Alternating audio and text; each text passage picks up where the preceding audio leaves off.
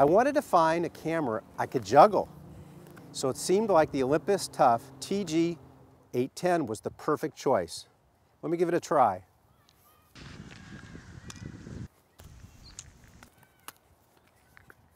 Not bad.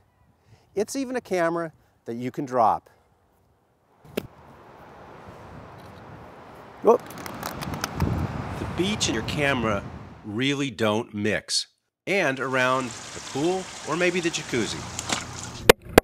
I tried out the Olympus Tough TG810. One disadvantage of the camera I did find was it was a little heavier and a little larger than most of the compact point and shoots I'm used to dealing with. But if you're looking for this style of camera, there are plenty of other options, including those offered by Nikon, Sony, Panasonic, and Pentax.